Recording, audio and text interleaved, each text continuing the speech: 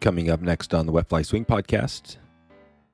It's where I learned to fish. I started fishing with her with a cane pole, and she and my father, I think, spent a fair amount of time actually fishing together. And I grew up in Appalachia, North Carolina, and I think she gave him that, if I remember correctly, she gave him that rod about the time that we were living in North Carolina. And I think he fished it up there. And the time that I started fishing when I was here in Arkansas, he gave it to me, and I just like that connection. And I think that's what drives me in making nets.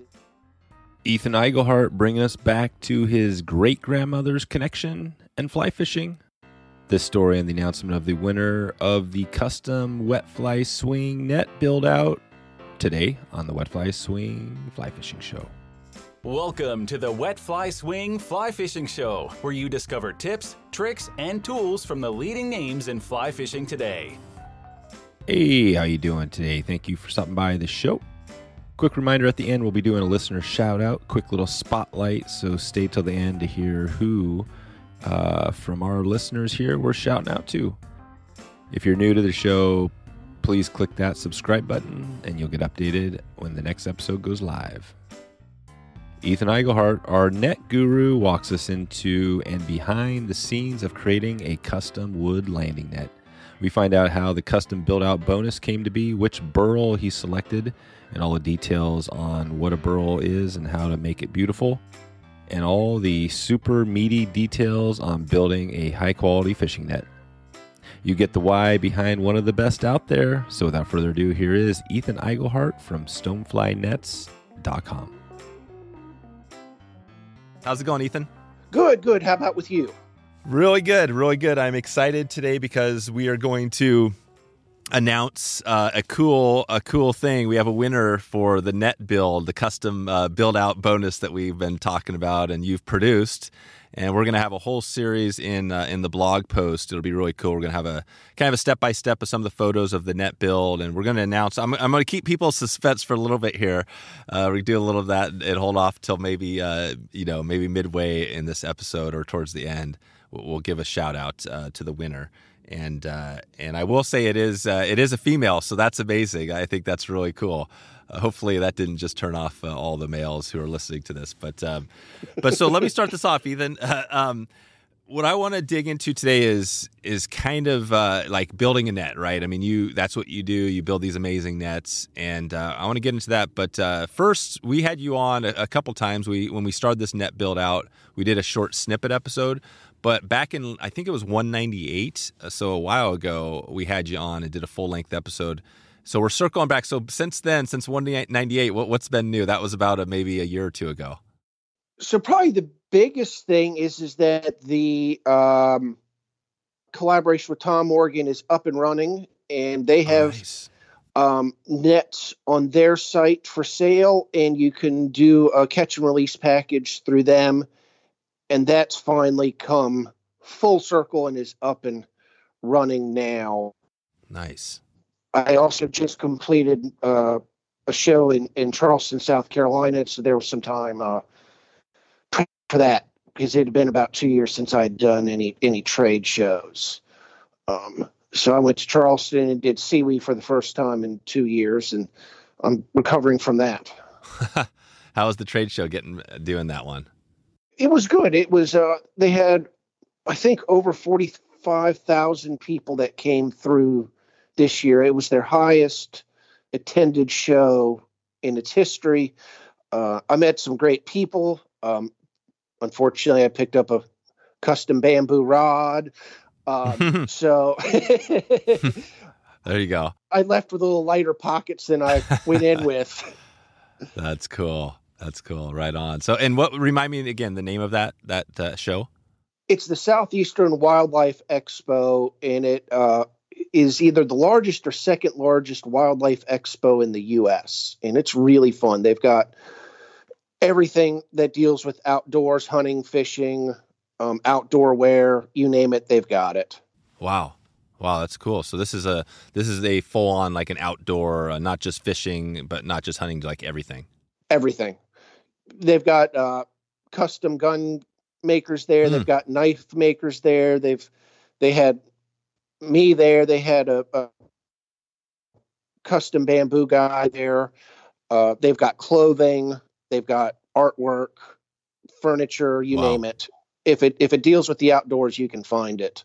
That's cool. I think this is one I might have to add to the. I got back into it again this year with some shows. Was at Denver, which was cool, but yeah, it's kind of fun getting back, getting the show thing going. I think I'm gonna have to check in. Maybe I'll keep in touch with you on that. And that just happened. So we're like in April, right? So that was or was that in March? That was in middle to late February. Oh, that was late February. Yeah, February. Yeah, gotcha. Perfect. Okay, good. Okay, so there's a quick little update, and I'll highlight, let's see, episode 161, we had Tom Morgan Rodsmiths with Joel and Matt, had them on that episode, so I'll put the link to that in the show notes. Really cool. Obviously, the Tom Morgan story his name keeps coming up so much, and just because of the history and his influence on rod manufacturing. But before we dig into it for you, it kind of reminds me again on your influence, right? I know you're a woodworker first, and then you got into the net building. Well, who is your influence on net building? Are you just so kind of badass with the wood that you could kind of build everything? I don't necessarily have an influence on the net building. Years ago, when I was doing woodworking at for somebody in Charleston, it encompassed circular stairs, furniture, cabinets, and then I did an intensive furniture course in Vermont and did a couple pieces and did one piece almost completely by hand with limited power tools, and sort of got bit by that bug. And once I got married, I gave up that job and started a different job. Started a different internet business for about 10 years and got tired of that, and just realized that if I wasn't going to be a fly fishing guide, I could easily make nets just because I had the background. So it really was, the net company was just solely my idea, even though there are tons of people out there. I didn't really have a connection with anybody on it. It was more of I had the background to do it. So I think that was probably, I think I would have preferred to go the route I would, instead of trying to change somebody else's inspiration and design to be my own, if that makes sense. Yeah, no, I love that. I love you're kind of doing your own thing. And that's kind of similarly the way we do it on this podcast. I tend to, not listen to too many other podcasts because I like to kind of, do our own thing and let it be organic and have our own style. So hopefully, that's working out a little bit. But, well, let's dig into it. I want to talk on the net build here, just if somebody's coming in and they want to know how the process works. And we're going to lay out some photos and some information in the show notes, which will be essentially a blog post. But take us there. Let's walk through this, kind of the steps. So from square one, and I know there's the wood, right? Maybe is that where you start when you get a new net? Let's say for this example, the wet fly swing net you created for the winter. How did we start that off? So the process for a custom build, it generally starts off with somebody emailing me, and some emails are short and sweet. I want a custom build. What are my options? And other emails are much more detailed. Like they know what they want. They know the woods they want. And so depending on those two, usually it ends up with a phone call, talking about the use for the net, where they're going to be fishing the net, the size of the net, to make sure that they're getting what they need. The longer the handle, the net, the two constraints really are price, and you start getting out of certain woods just because I can't find that length. Shorter handle stuff, really, if I can find it, I can make a net out of it. So for us, we talked and we decided on the backcountry. And in talking, we sort of had whittled it down to, I think, maybe 4 or 5 wood species. I think we had redwood lace, we had buckeye, we had a Chechen burl, there might have been a red Molly burl in there and something else I can't remember. And so I think, as we talked, we kind of whittled it down to that Chechen, one, because I don't do a ton of nets out of it, and two, you like the coloring and the grain and Yeah. and that stuff. And that's generally how it goes. So you kind of tell me what you're looking for in your handle. And some people want a lot of color. Some people want a lot of figure.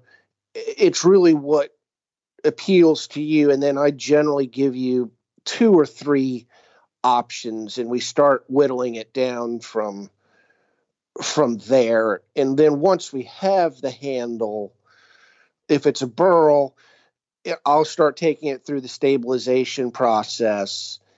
And once it comes out of there and I get it rough shaped, we'll start talking hoop and what you want in the hoop. Some people want color, some people don't want color, some people want it matching, some people want it more contrasting. And so you're slightly limited in hoop woods just because I don't steam bend. So I pay a little bit more attention to woods that are more willing to be bent around a form without using steam. Since I live in Arkansas, I don't need it to be any hotter and humid in my shop.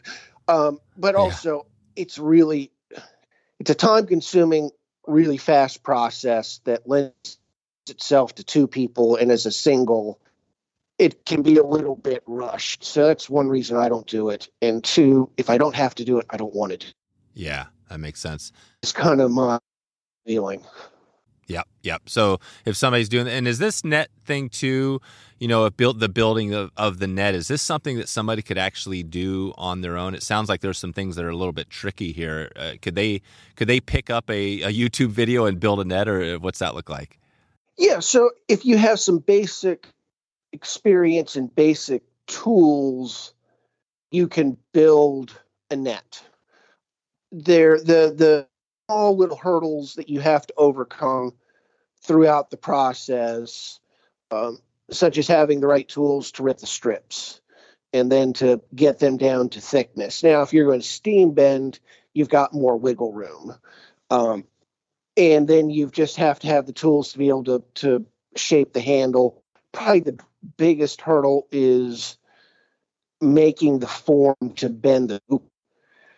Just because that can be that's really time consuming to get it symmetrical and right. But I don't want to say it's easy, but I've definitely done harder things in woodworking. I think the real limitation in net building is just having all of the tools, whether it's a table saw, bandsaw, some way to sand the strips down clean, a way to cut out the handle, way to shape the handle. There's sort of all these little tools that a lot of people don't have, but there are a ton of people who do build a net and give it to dad or give it to sister or whoever. Yep. That's cool. No, I think it's, the bending, the custom bending of the wood seems like one of those skills, challenges, right? I remember back when I was a kid, we had my uncle actually had his woodworking shop. It's funny, I hadn't really thought about this, but his woodworking shop in our garage back when I was a kid. And I remember he made all sorts of things. He was making custom fly boxes for my dad back in the day, but he also was making this piano, and there's all sorts of curvature in it, and it was I'm not sure if he ever finished that project, but again, I just saw it. It was like, wow, there was a lot to it, right? All the wood, the bending, and the net obviously isn't quite that detailed, but just the bending of the wood sounds like that's kind of a hurdle. It can be a hurdle if you get the radius too small. It's really easy to crack them, so you have to the radius of the hoop. At some point, the radius will become too small and you'll be forced to steam bend it. So my smaller nets are kind of right on that edge. But if you're doing a big net, you don't have to worry about it as much. The tedious part is getting the radius and keeping it symmetrical, because it doesn't take a lot to change the look of the net. You know, a 32nd or a 16th out of symmetry, you know, kind of gets the net all cocked out. All right. So that's where you have the template or the form or whatever, where you just wrap it around this thing and then secure it in the, what do you call it, in the form? I call it a form. Some people, the word is eluding me. I call it a form. Yeah. Yeah. Template. Because that's whatever, really yeah. Template. That's the word I was looking for. But I call it a form because that's kind of what it is, because I'm reusing it, and it's, and I've got pieces that go to it that are specific. So each one of my nets has their own form. So I've got 5 or 6 forms at this point, maybe even more, that I can make nets from at any given time. So if you're going to do one net, you might as well plan on doing a couple, because the amount of time you'll put into that first net, you know, you might as well go ahead and make 2 or 3 and at least get your time back. Right. That's it. Yeah. So it's the batching like I should do with these podcasts, more of the batching. Yeah. But, so what are they? So steps wise, let's take big picture. If you had to say, are there kind of 8 steps, you know, how many steps, if you had to narrow that down to say, okay, it's 8 steps to build a custom net, or what would you say? How many steps are there? Well, let's count them. So you've got, from the very beginning, you've got cutting out the block for the handle. So if unless you've bought the block pre-cut, for me, like that Chechen burl we used, I had to slice up the burl to make the blocks. And then out of each one of those blocks, I cut another block for the handle. So that process there can be 3 or 4 steps, but we'll just say you have a block that you bought from your local woodcraft or your local woodworking store. So that process is done. So the step after that would be to put it into an oven and dry it if it's a burl. If it's not a burl, you can skip that. And what is a burl? Remind us again what the burl is, how that's different from just the normal wood. So a burl is, at some point, it can be underground or on the tree. And we'll just go with the on the tree example, is where at some point in the tree's life, there was damage to it, whether a branch broke off or a squirrel or a woodpecker dug a hole in it and it gets an infection, and the tree then grows around the infection. And what you see is like a tree that has a big bulb on it, like there's a round section. That's a burl. And so there's some infection that's gone in there that the tree has then grown around and continued to grow. And as the tree grows, the burl grows. Oh, wow. So it's kind of the tree is essentially trying to heal itself. And then within that burl, like on ours, there's these cool little like blue. We made it right. We wanted blue for the Wet Fly Swing colors logos. And that blue is really pretty cool and pretty unique. Well, the blue that's in the net is not natural to the wood. Oh, okay. So explain that. So you added that. To talk about that a little bit, how that works. So once the burl is in the, this is many steps down the road. So let's skip to that. Yeah, we'll circle back around. So we'll circle back around to the fill, because that gets answered down the road. Okay. Yeah, let's circle around. So keep us on. I'm getting you sidetracked. So keep us on track on our steps.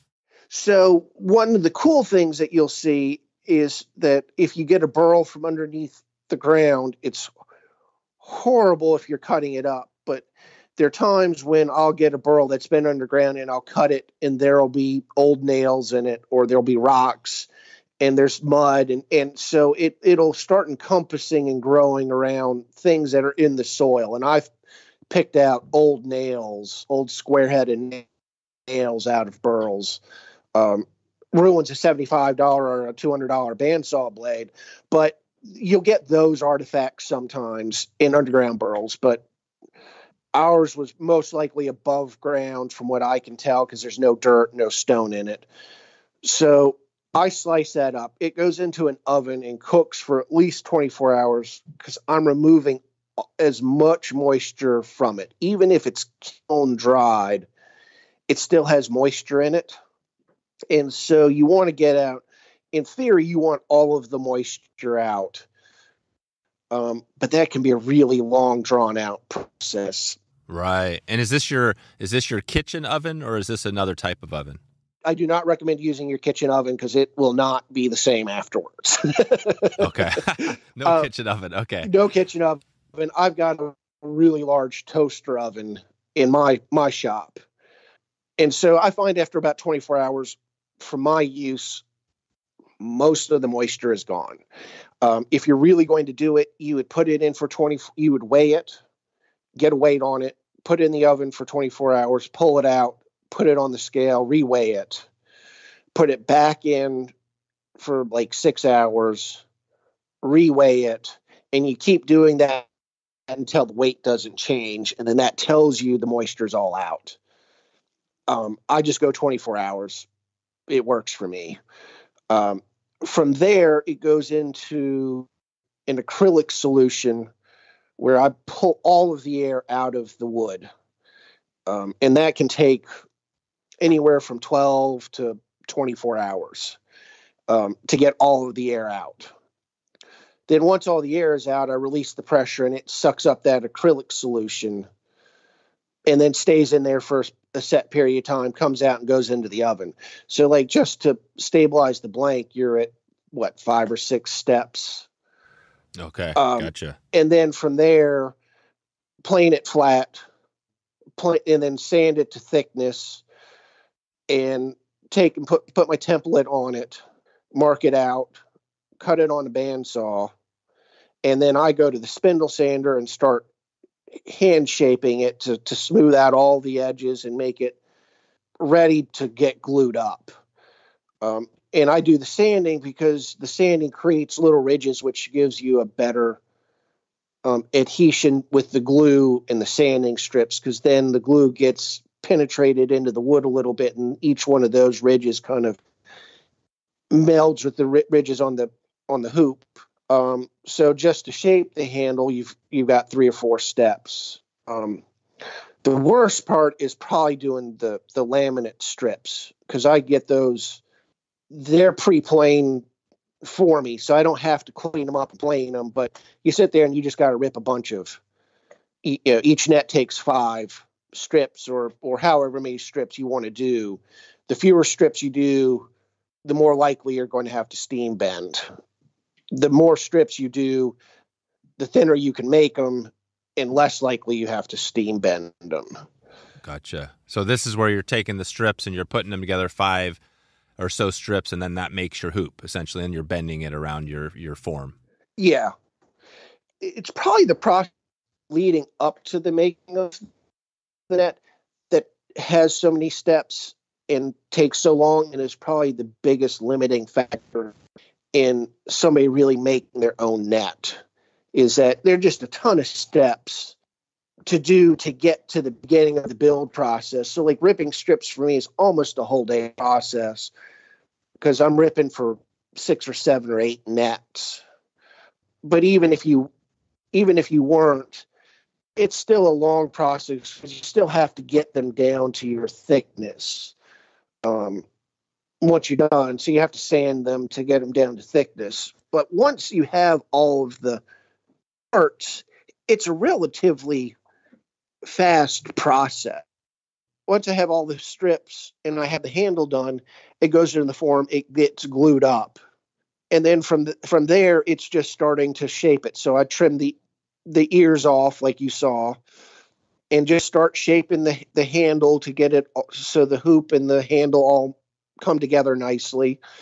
On yours, I did a little bit more handwork, so I hand planed most of it down to finish thickness, and then just passed it through the sander at 220 to get it kind of smoothed out.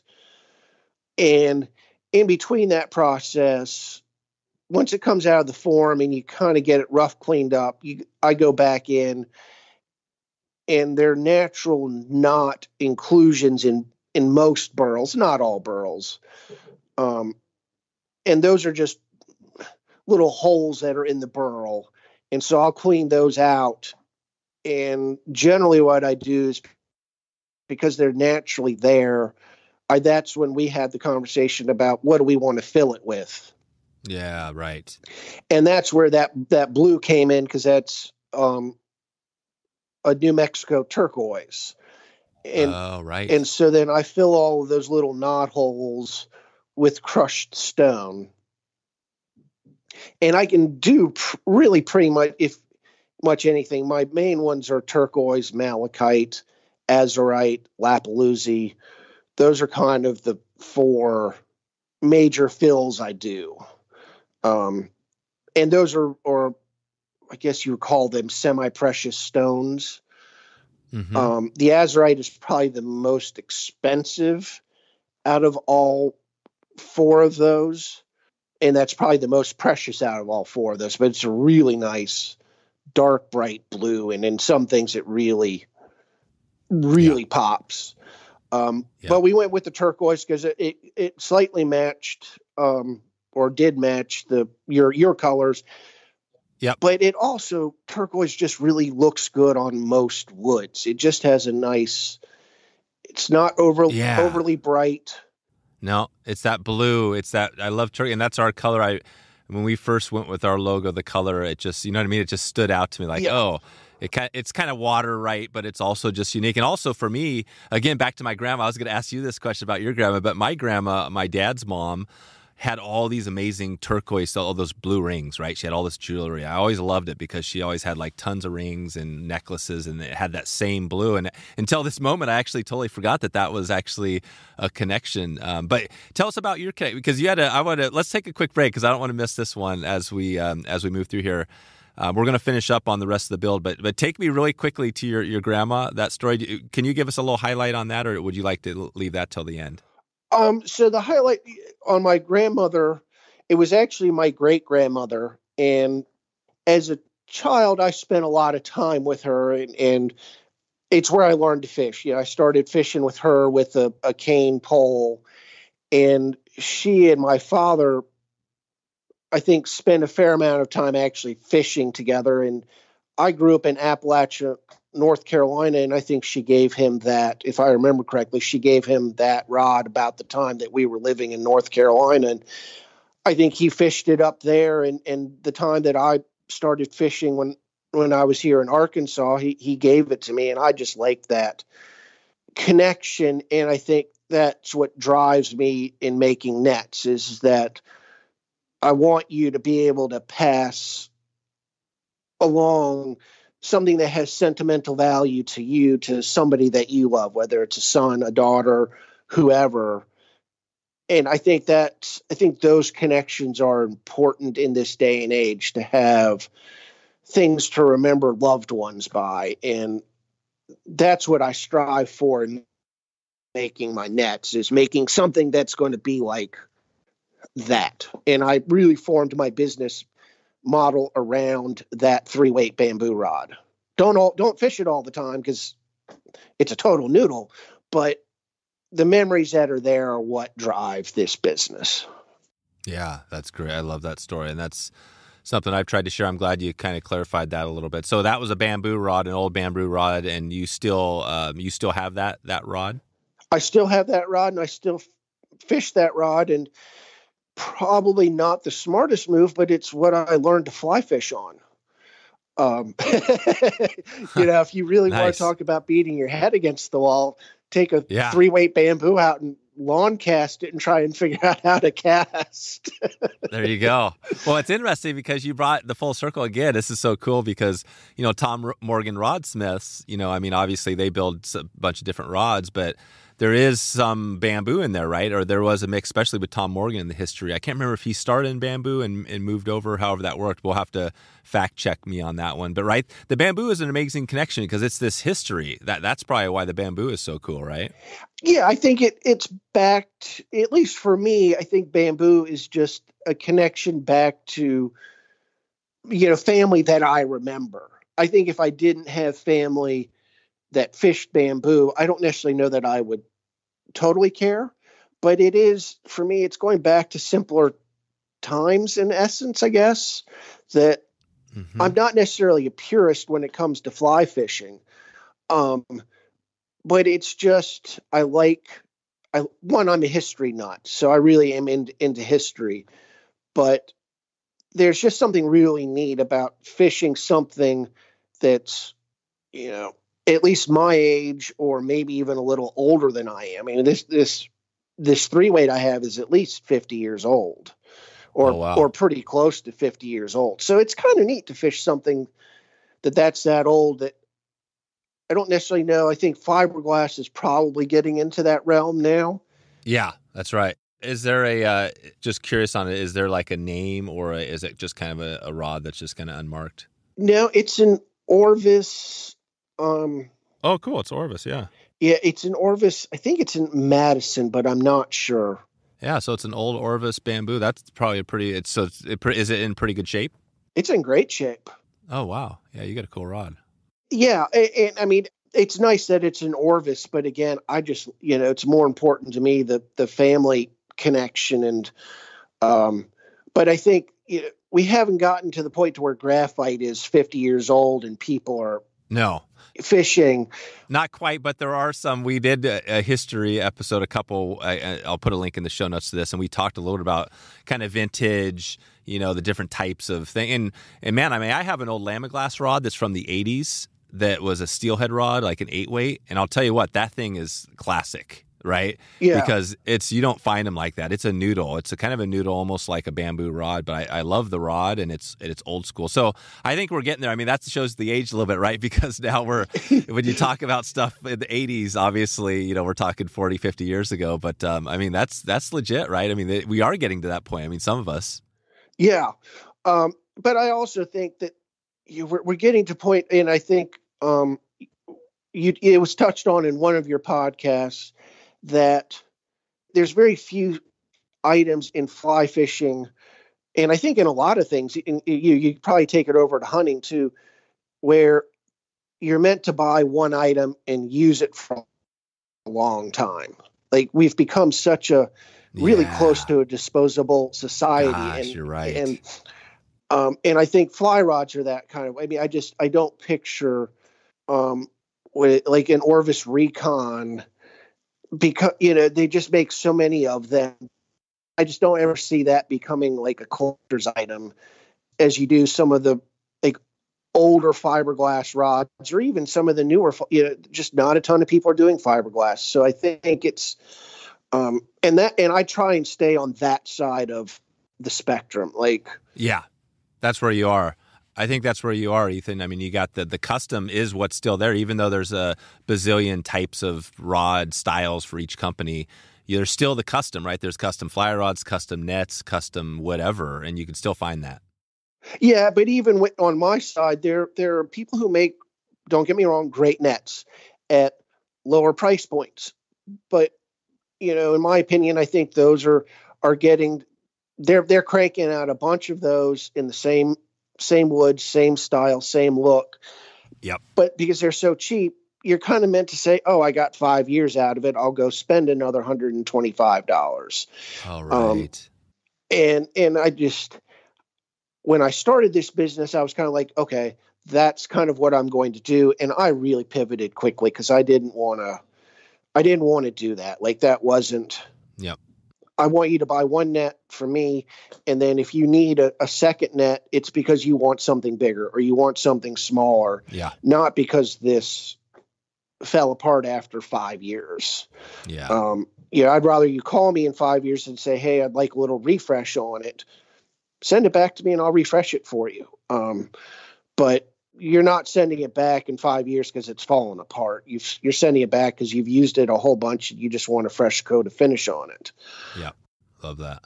That's it. So this is a lifetime. This is like the net that I have, and you built this net for the winner. So we might as well, I said we might do it midway. So let's take a break and announce the winner really quick, because this has been pretty cool. We got this out there, and just, drum roll, please. And the winner is, for the custom build-out bonus,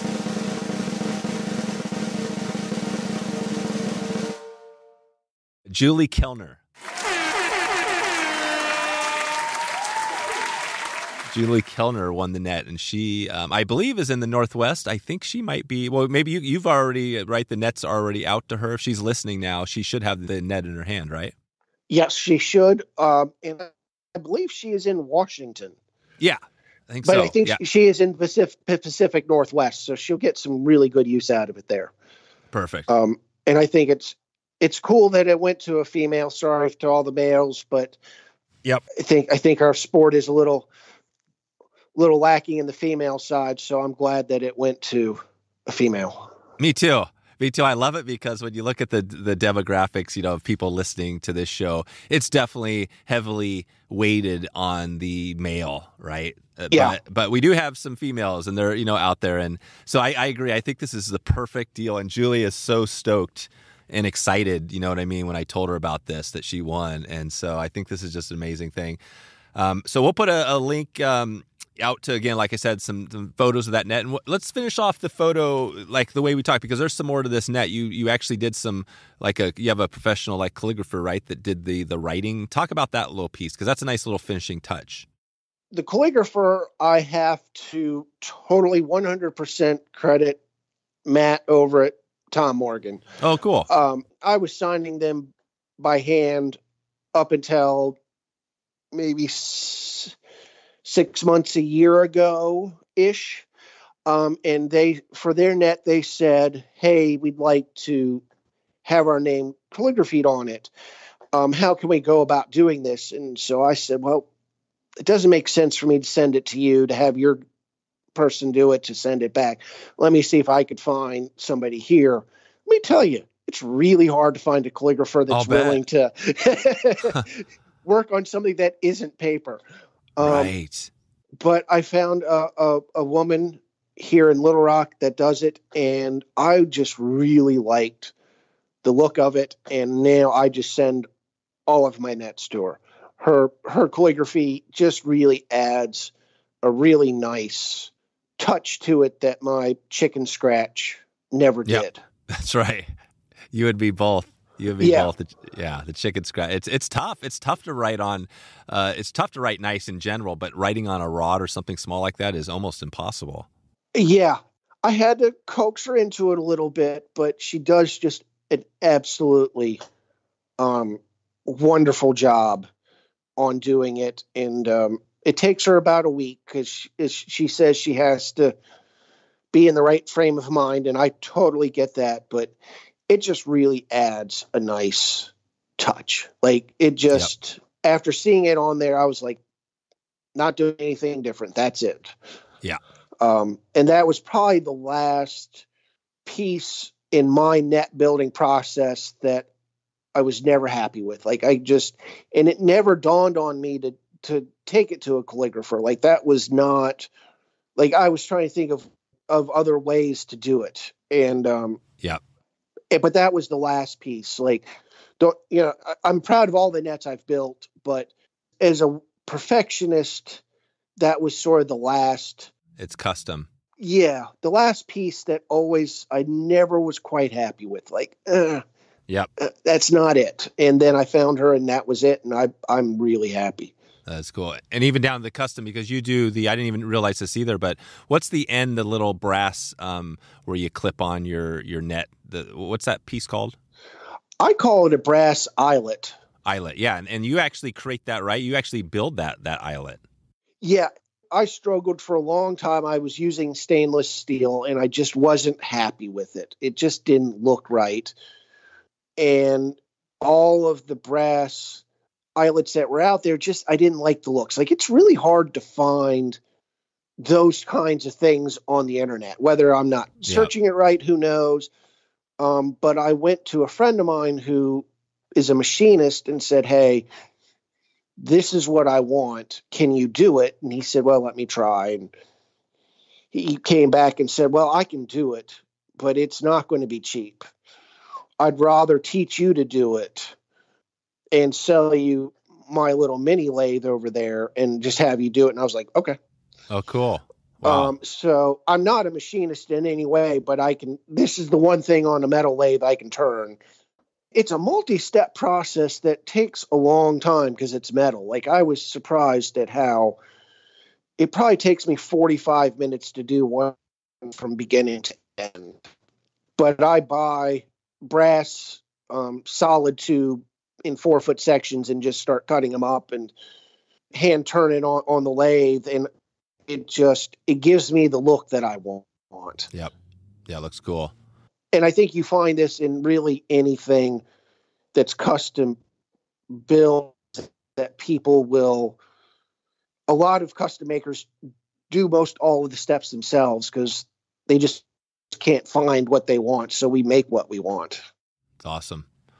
Love that.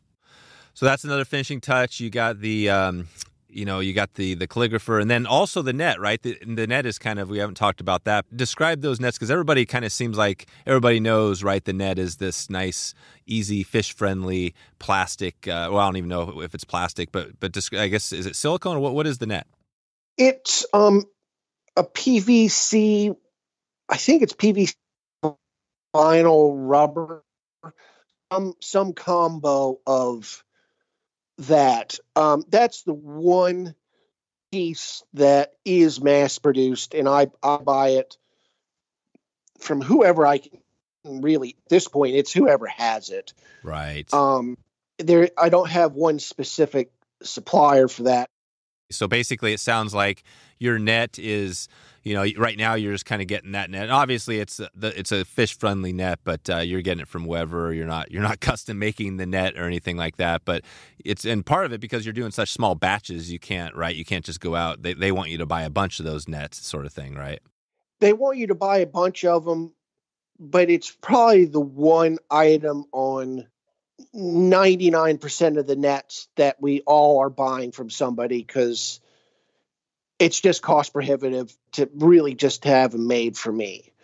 Like, it would be really nice to have a custom bag for me that was like made in the US. They're just, I've looked into it and it's not doable, which is too bad. That's the one key that I wish I could change, but it's the one hurdle that for most net makers, we're not overcoming at this point, unless we probably all banded together and, did it ourselves. Right. But yeah, the bags are high quality, and if I were to have them made for myself, they would double or triple in price. And wow. I don't think people would be willing to pay that much more. No. For a bag. And the cool thing about the bag is that literally, it is a bag, and the net, you can take off the bag down the line, right? And put a new bag on if you want, or if something you want to change it up, or I guess the bags eventually maybe get old and start to crack too, right? I'm on my test nets, I'm going on 5 years, and the bags are still holding up. But at some point you'll want to replace them. I sell net bags.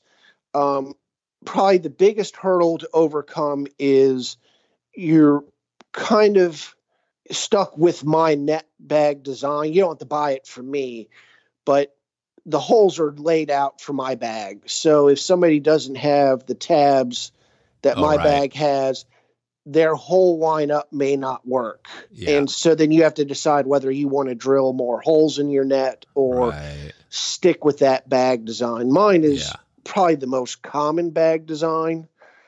But there are some people who use a slightly different bag and they have a different hole pattern.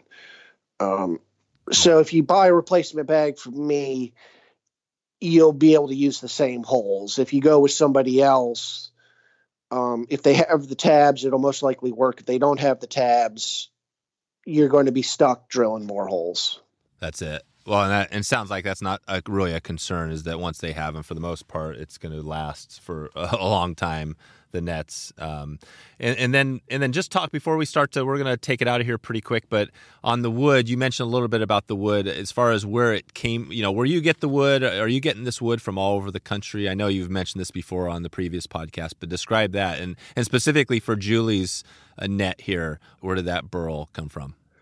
So the Chechen burl comes out of kind of southern New Mexico down through sort of Central America, and then a small sliver of South America is generally where that burl comes from.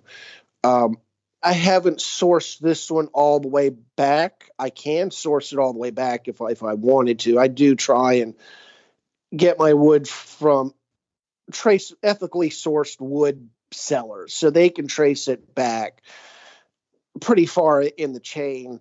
So that's kind of where that comes from. I bought this from somebody, I believe they're in California, but I get most of my wood from all over. Like, I get some wood from private landowners that I have connections with. I get wood out of the Pacific Northwest. Kind of depending on what I'm looking for will steer me toward people I buy from. I've got maybe 5 or 6 main people that I generally buy from. Okay. And does ethically sourced kind of mean essentially they're like not chopping down live trees sort of thing, or what's that revolve around?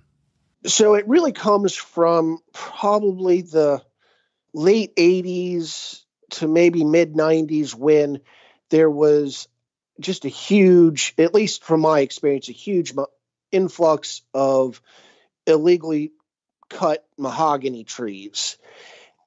And so that really sort of drove this push to be able to say, it's kind of probably the equivalent of like blood diamonds. Yeah. Is that you don't want a tree that's been illegally cut. No. And so there's certain woods like koa is a really good example, Hawaiian koa. You can only cut that if the tree is dying or there's a reason cut it. You can't cut a live one down. You have to cut one that's either dead or really close to dead.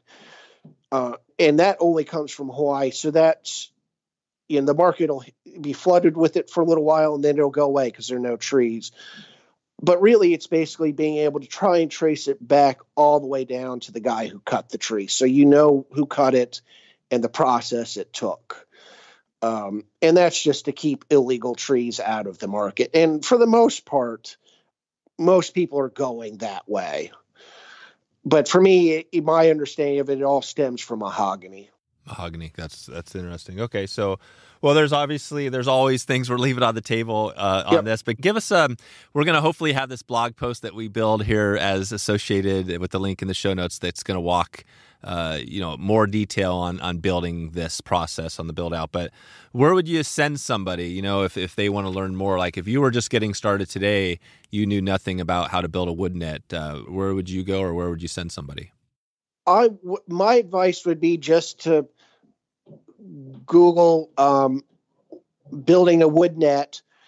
You're probably going to end up with you'll end up with more stories than videos, but I would bounce between the two and find the one that you like the best.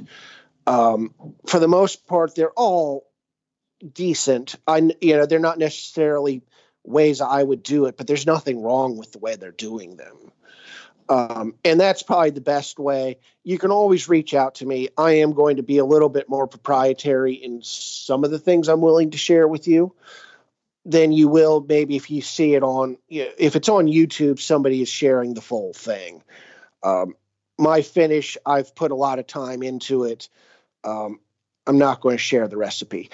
No, that's good. We don't want to, we're not going to give the secrets away. I did search that building a net, and there definitely is. Yeah. I mean, there's a website literally, I don't know, it's like all about fly fishing nets. But then I looked, somebody I do know is like Global Fly Fisher, who we had on the podcast. He's got a DIY wooden landing net, do it yourself sort of thing. So yeah. Well, we'll put a link out to that as well. And I'm sure if I searched YouTube, I would probably find some similar decent videos. You would, and my only piece of advice is that most net builders are willing to share advice. Don't email us and say, how do you build a net? Yeah. You're not going to get a response. No. You mean like don't expect somebody's going to walk you through the steps, like kind of what we did today a little bit. Yeah. But if most people are really willing to help if you have a specific But if you email somebody and say, hey, I'm struggling with this. This is what I've done. Do you have any recommendations? You're going to get a better response than if you just say, how do you glue the handle to the hoop? Right. Yeah, if you say, hey, look, I'm having trouble with adhesion, or I keep getting breakage, do you have any suggestions? It's much more easier for us to respond to that than somebody who is just kind of maybe fishing. Yeah. If that makes sense. Yeah. Yeah, totally. I get a ton of email there like, how do I build a net? And I'm just like, no. Oh, right. Yeah. How do I build that? Yeah. Like you don't necessarily, you're not you don't have a course out there, right? You're not selling a course to build a net. You're not a teacher on that end, really. But I have people who are like, hey, I'm finishing a net and I'm getting runs. Do you have any suggestions? And to me, that's somebody who is obviously trying to figure out how to fix a problem. They're describing their problem. And so I'm much more willing to sit down and engage with them because I feel like they're working the problem instead of just asking me to solve the problem. Yeah, to solve it. Yeah, no, and that's part of the custom, right? Building anything, right? A fly rod or anything. That's the fun part of it. Yeah.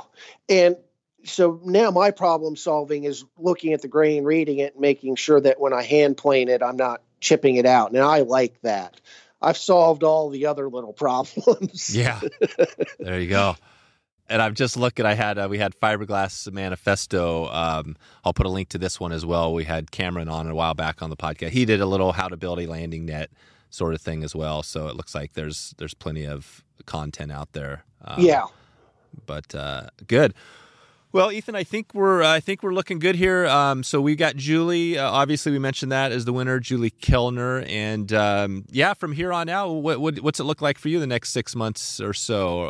Anything new you want to give a shout out to before we let you go here? I'm going to be going fishing soon. So I'm going on vacation, hopefully as soon as runoff is over in Colorado. That's what I'm looking forward to. Nice. So when you go on vacation, tell me this. So when you go on vacation, are you able to shut everything off on kind of the business end? For the most part, where I go fishing in Colorado has very limited cell service. And it's sort of, I have to drive into town to check email or do a social media post. So for the most part, I would say I'm 95% disconnected. I do respond to emails that sound like they need to be responded to, but generally I don't do an out of office reply. I'll send you a quick email that just says I'm on vacation, but I plastered on my website that I'm not in the office. Yeah. People know. Yeah. That's good. No, you got to have that break. I think that's good for you and probably good for the business, right? To take a step back occasionally. Most definitely. So I'm coming off of, so I'm finishing up the last batch of custom orders now. I'll be done with them in the next day or two. I've got one more batch of retail nets that I'm going to do. And then I've blocked off about a month just to regroup and to, try some new things. I have found that if I don't block off time, then I can't ever try new things in net building. And there's some ideas I have that I want to try. So I'm going to have a little design time in there too. And hopefully maybe around Christmas, some of those ideas will be up on the website. Perfect. All right. Well, this has been a fun one again. I think we'll send everybody out to stoneflynets.com. And definitely this has been good, Ethan. I appreciate you shedding a little bit of light on the process. And thanks for doing this giveaway. This has been, obviously we have one winner, but I think just the process of seeing it out there and people understanding is what I was going for here. And I think we succeeded there. So, yeah, until we talk again, good to chat with you. Good talking with you, too. And I appreciate you doing the giveaway with me. It was great fun. So there you go. If you want to check out the links, check out the notes, and check out everything we have going, the show notes, wetflyswing.com/318. 318 will get you a super awesome blog post. This is going to be one that we are going to be amping up. So it's going to be a step-by-step, hopefully, to what we talked about today. And you can kind of get a bunch of those photos. Take a look at the winner. Hopefully we have a photo of our winner there. Now that we've announced it, you know who that is. So we'll have a picture of the net and all the goodness. Quick listener spotlight before we get out of here. Ronald Burnett. Ronald connected on Instagram a while back and let me know that he Really loved the Landon Mayer episode. We'll have a link in the show notes to that one as well. Landon came back for a second time, and I think he was talking about the second one. But Ronald, I just want to say thanks for listening to the show and appreciate you and the support. And it was great to connect with you. If you want to connect with me, Instagram, Wetfly Swing, or Wetfly Swing, wherever you want, send me a message. I would love to hear from you. If we haven't connected yet, this is the chance. Definitely take a minute right now after this episode and shoot me a message or an email. You can check out the giveaways we have going right now, wetflyswing.com/giveaway, and that's going to direct you into our biggest giveaway that's ongoing right now. And if we don't have one going, I would be surprised, but if we don't, it's still going to direct you over to some good resources there. So check it out. I am going to get out of here really quick because it is getting late again, late into the night. So I'm going to get out of here and hope you have a good morning, good afternoon, or good evening, wherever you are. See you on the river or see you online. Thanks for listening to the Wetfly Swing Fly Fishing Show. For notes and links from this episode, visit wetflyswing.com.